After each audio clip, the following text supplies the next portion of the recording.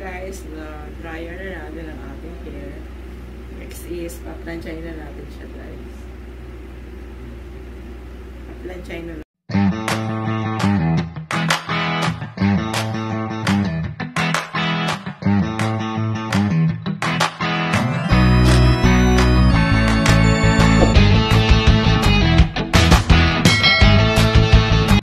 Welcome back again to my YouTube channel. For today's video guys, isa na namang hair treatment ang ating gagawin. Ayan guys. Tara guys, samahan nyo ko at panoorin natin ang ating gagawin hair treatment.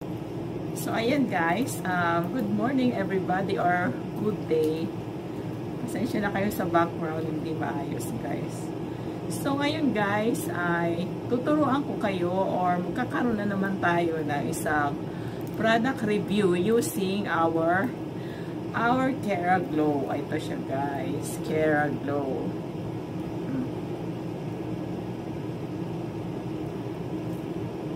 Dati guys is gumamit tayo, yung una kong treatment pala regarding Brazilian blowout is yung gamit natin yung Keraglow. So, ngayon naman guys, itatry natin yung Keraglow Argan Oil plus Collagen. Ito ay Brazilian blowout din siya guys. Good for anti-frizzy or hair smoother. Nakakalambot daw siya ng hair and then good din sa mga damaged hair. Tingnan nyo naman guys ang hair ko. Last kong nag-treatment is last February. Kaya ayan, medyo buhaghag na siya. Dahil sa kulay, nadadry na rin ang aking hair. So, nawawala na ang kanyang, sabihin na natin nawawala na ang kanyang lambot. Okay guys. Sobrang na tayo ng 3 months. So, kailangan na natin uling mag-hair treatment. Ito guys. Ito ay nabili ko guys sa Shampoo, but the seller is galing pa sa Bicol, Camarines Norte. Ayan. Ayan, pinaship pa dito sa Valenzuela for 4 days. Ayan guys. Okay. Ayan siya. 100 ml size. So, basahin natin ang instruction. Ang sabi dito guys, 5 easy step to achieve smooth, silky, and straight hair. Wow, Step 1. Shampoo your hair twice or 2 beses. Rinse thoroughly and towel dry. Ayan guys. And then, pasensya na kayo medyo malabo yung mata ko. Using this comb, syempre na-dry na natin yung hair.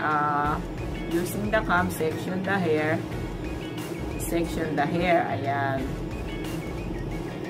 And then, ito, using the solution, apply the solution or from root to tip. Ayan.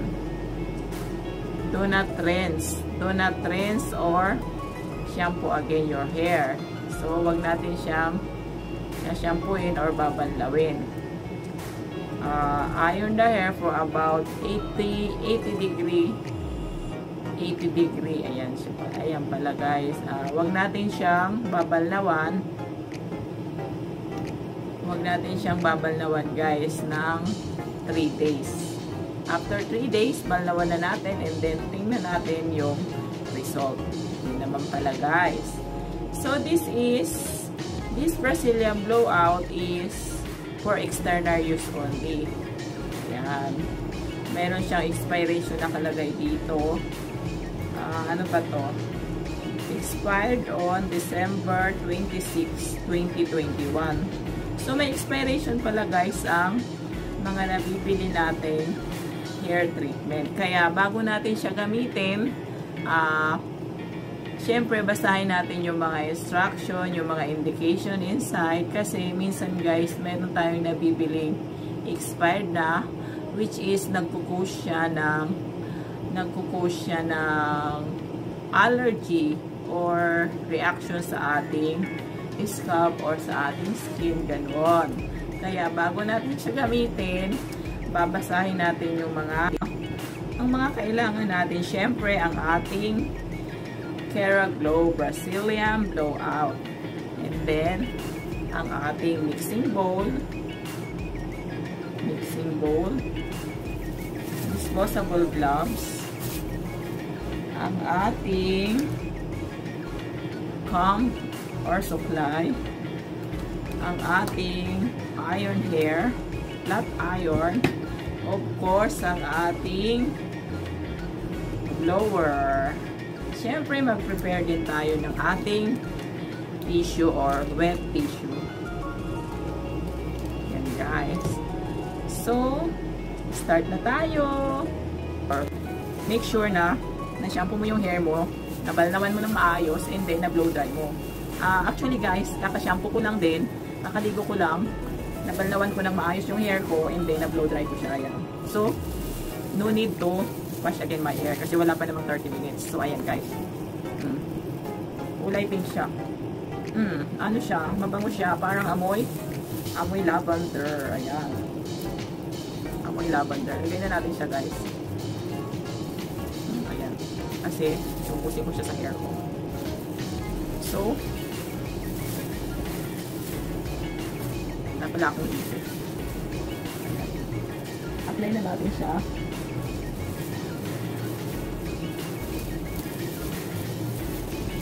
Kamayin ko na lang guys para ayan.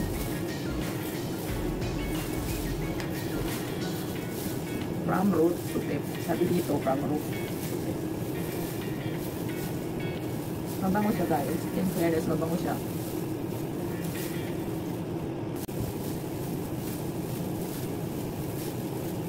Tingnan natin kung talaga malambot yung ating buhok.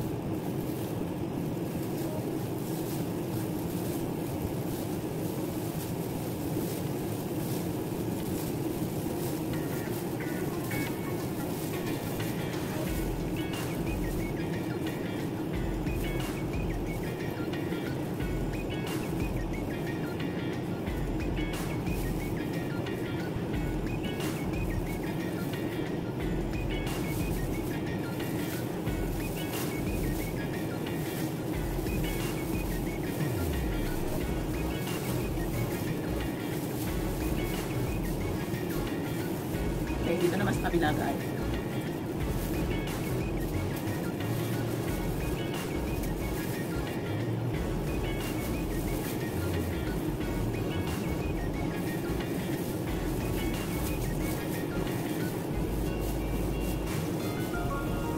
Sa likod, applyin din natin sa likod.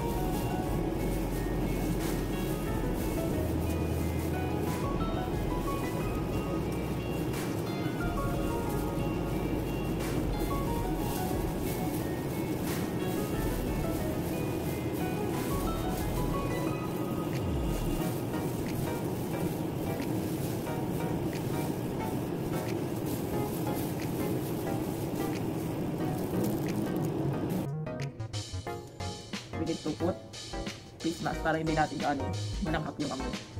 Actually, mabango siya. Mabango siya guys, pero medyo mahapdi na lang sa mata. Okay, face lang guys, para makita natin yung result. Balitaan ko kayo guys, mahapdi sa mata. A few moments later. So, ayan guys. 45 minutes na yung nakaraan. So, i-dry na natin yung ating hair. Medyo nag-dry na siya guys. I-blower pa natin siya. Ayan guys. Blower natin siya.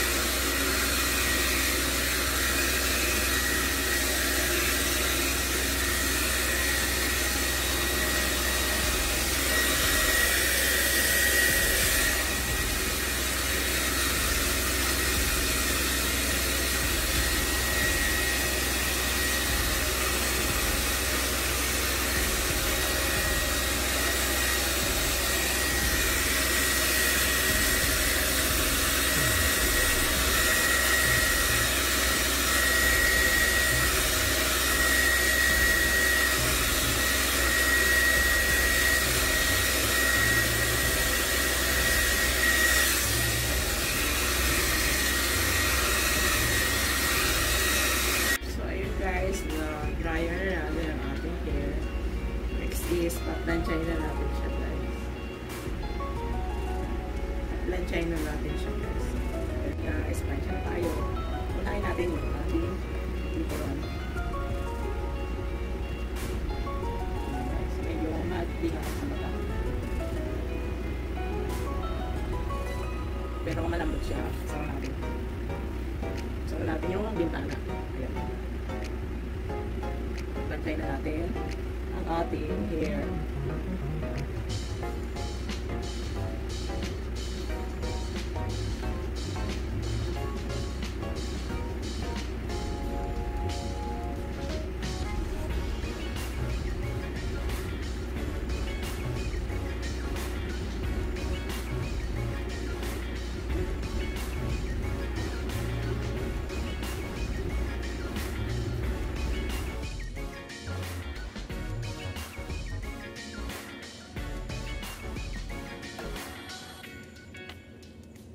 Ayan guys, tapos na tayong magplansya sa ating hair.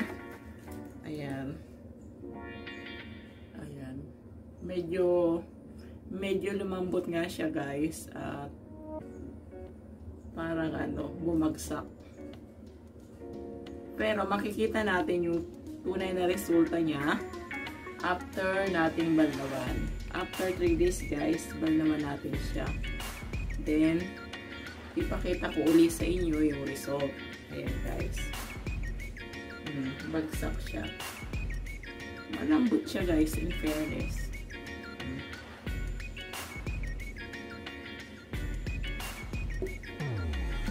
Oh my God! Wow! Oh my God! So ayan guys, tapos na tayong mag Brazilian blow dry. Ayan siya guys. Ito siya, medyo lumambot naman siya, and then yung mga dry hair, yung frizzy hair ko parang bumagsak. Ayan. Makikita natin yung resulta niya talaga after 3 days. Yun lang guys. Don't forget to like, share, and subscribe my channel. Thank you.